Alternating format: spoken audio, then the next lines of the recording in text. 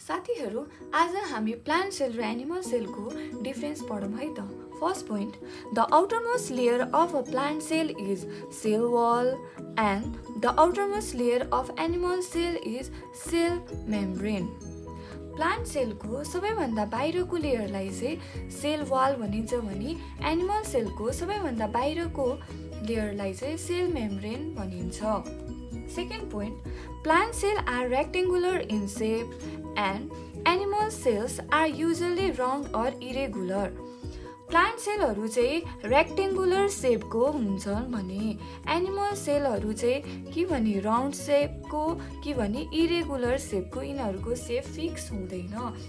यस्तो किन हुन्छ भन्दा प्लान्ट सेलमा चाहिँ सेल वाल हुन्छ जसले गर्दाखेरि चाहिँ प्लान्ट सेललाई चाहिँ फिक्स शेप दिन हेल्प गर्छ भने एनिमल सेलमा चाहिँ सेल वाल एब्सेन्ट हुन्छ जसले गर्दाखेरि चाहिँ फिक्स शेप हुँदैन plant animal सेलको। Chloroplast is present in plant sale which helps in photosynthesis. Chloroplast is absent in animal sale. Plant सेलमा क्लोरोप्लास्ट चाहिँ प्रेजेन्ट हुन्छ जसले गर्दा चाहिँ फोटोसिन्थेसिसमा हेल्प गर्छ। प्लान्ट सेलमा चाहिँ क्लोरोप्लास्ट हुन्छ जसले गर्दाखेरि चाहिँ प्लान्टलाई फोटोसिन्थेसिसमा हेल्प गर्छ भने एनिमल सेलमा चाहिँ क्लोरोप्लास्ट हुँदैन। त्यही भएर एनिमलहरु चाहिँ फुडको लागि अरूमा डिपेन्ड हुन्छ भने प्लान्टहरुले आफ्नो खाना आफै प्रिपेयर गर्छ। Plant sale have large भ्याक्युल and animal sale have small भ्याक्युल्स or sometimes absent.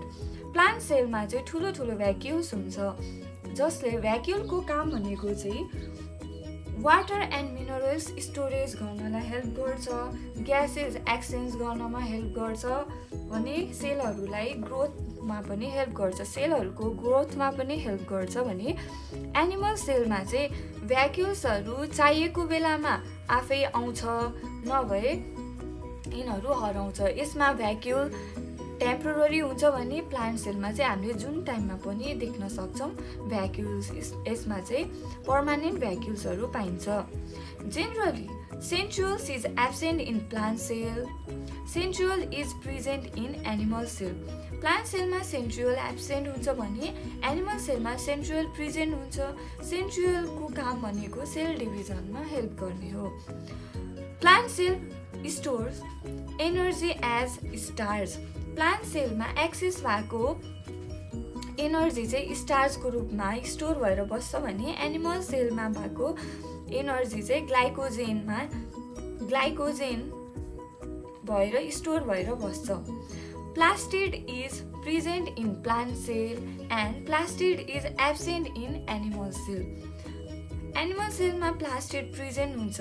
यो प्लास्टिड पनि 3 टाइप्सको हुन्छ। प्लास्टिड 3 टाइप्सको हुन्छ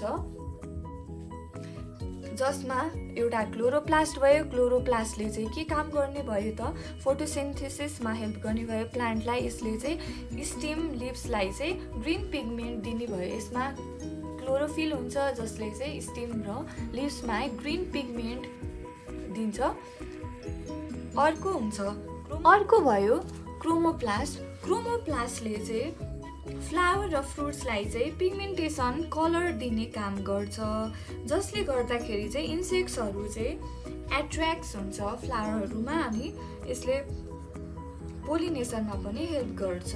अनि अर्को रह्यो ल्युकोप्लास्ट। ल्युकोप्लास्टले चाहिँ रुटलाई पिगमेन्ट दिने काम गर्छ। यो कलरलेस पार्टलाई चाहिँ पिगमेन्ट दिने काम गर्छ र यसमा एक्सेस भएको फुडहरु ल्युकोप्लास्टले स्टोरेज गरेर राख्ने गर्छ। प्लास्टिडको 3टा टाइप्स भइहाल्यो जुन चाहिँ एनिमलहरु खानेकुरा अरूमा डिपेन्ड हुने भयो।